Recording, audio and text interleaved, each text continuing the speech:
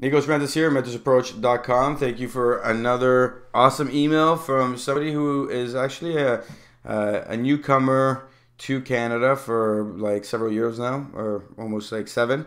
And they're just going through their difficulty of finding a job and working in Canada. So I'm going to walk through a couple things that I would suggest. My background with working with a lot of people from different countries that moved here. When I was teaching, there was this offset on what they should do and where they should go, because when you come over into Canada, one of the biggest issues that people find is that their degrees don't really mean that much. And if it's not from a Canadian university or an American university, it really does not mean that much. And one of the things that we always try to do is create that opportunity to find similar jobs and or go back to school and do the pathway, but at the same time finding something to be able to make money and survive in Canada, so they can go back to doing what they wanted to do or what they have always done back home. So here we go. I have been living in Canada for about 7 years. I finished a computer science degree and struggled to find a job after university. After I found a 6-month contract, they let me go as I was not able to handle some aspects of the job.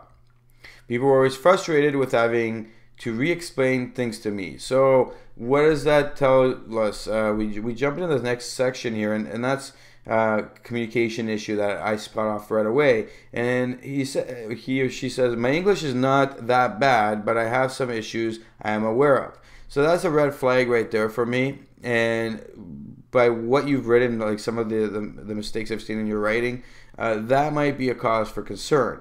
I have noticed in all the jobs I have interviewed for I have noticed that in all the jobs I've interviewed for, that I don't get a call back after the first interview is over, if it's over the phone or a presentation.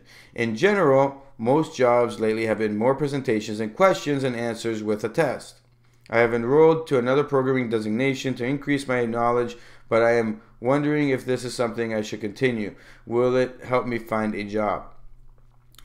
When we go through a process of increasing our education and increasing our knowledge, we have to look at the why. Where is it going to lead us? And what happens when you go into a bigger company and say, like I used to work at Manulife, and they would have a list of different educational things you could take and where you could go. And when I was there, I asked them about the MBA, and they would cover half of the MBA, and they had a whole bunch of different things, like a lot of opportunity to grow that way. But they also had different other small courses where when you did that course, or you did several of those courses, you could go into another job where the level of pay increased and the responsibilities increased.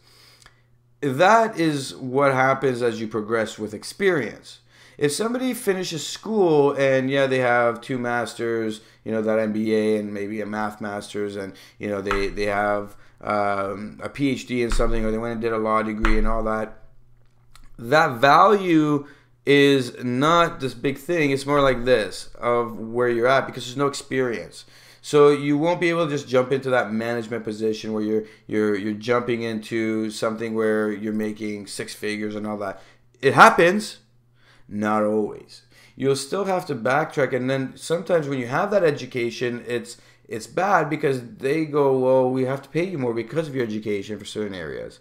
And even if you don't want to do it, and I had that with somebody that he went through it, and he's like, I had to take off most of my education, not even show them, so that I could get this job because they didn't want to pay me.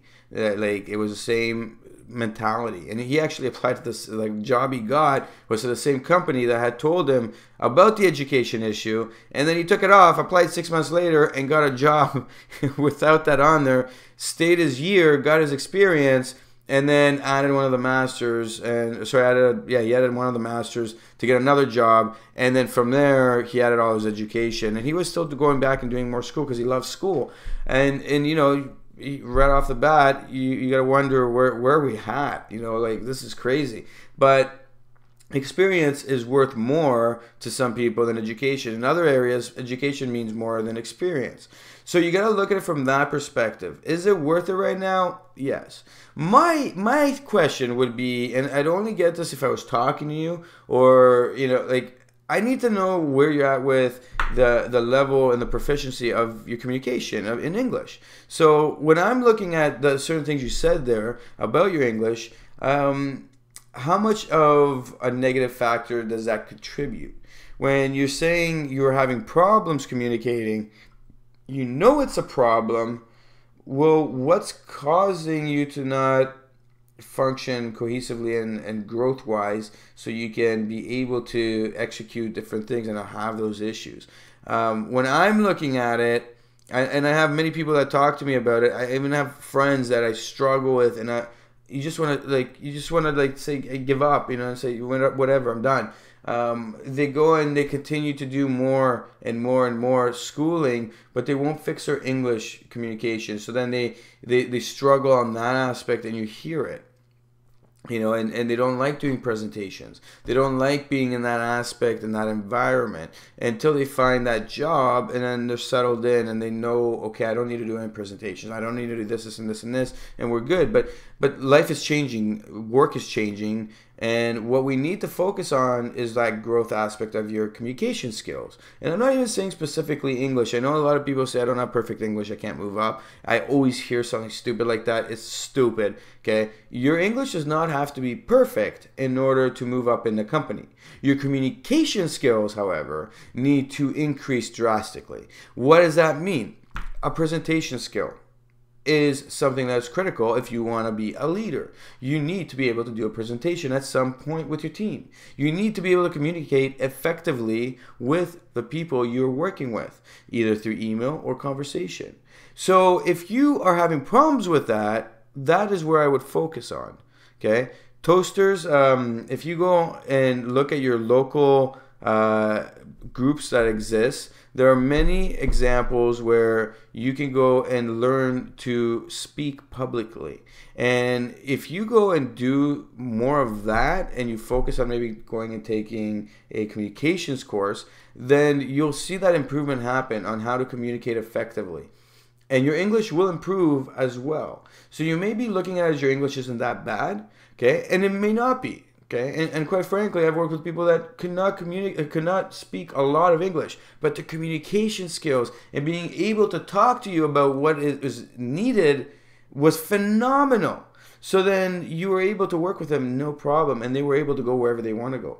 So really focus on maybe that, and focus on how do you work through getting those presentations down pat. Actually go and, when I taught my business courses in high school, I would have a section where I would teach just presentation. Everybody was forced to do a presentation.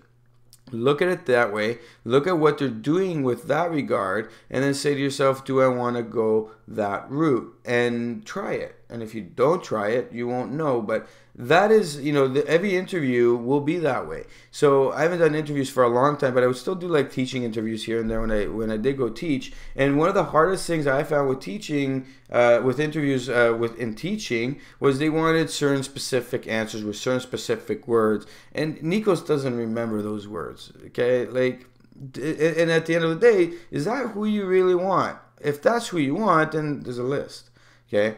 I bring to the table a lot more things. And when I did do interviews in other jobs, it would be the same kind of thing. What do you want? How do you do it? Okay? And we look at different areas, and I would speak with them, and we would work that way. I didn't have specific words, and that hurt me in a lot of places, with teaching especially, because they wanted those, what does the school board stand for? Well, let me tell you. I don't know the exact same words. I'm here to teach. But, and I hear this from all the teachers, they want those specific answers because they're checking off. Some businesses go through the same thing. They want to hear those specific words. Like if you're project management, they want to hear certain words. And I remember when I went out to apply for a job in project management, I heard these words, and, they're like, well, what about procurement? And I was like, okay, easy enough. They wanted specifics in there. I was like, give me an example, and I would give them an example of what would have to happen, but because I didn't use the words, then that communicated that I was not doing a good job. So walk through that, look at what you're doing, how you're doing it, and focus on that communication side of things. Your English will improve as you go, but communication wise, you need to improve immediately. So look into a local program, look at whatever you can do, keep applying. It's a numbers game. If you're looking at it from a perspective of just finding a job, it's a numbers game. You apply to as many jobs as you can, you keep on interviewing, somebody will like you somewhere. And if your communication skills increase, you will see that success come through. If you need more specifics of where you're at, what you're doing, and you need a full dedicated hour, please go on my website, mentorsapproach.com, and just click through and sign up for a 1-hour session, and we can go through all the details and set out a program for you to move forward. Okay, my name is Nikos Rentas. This is mentorsapproach.com. Thank you.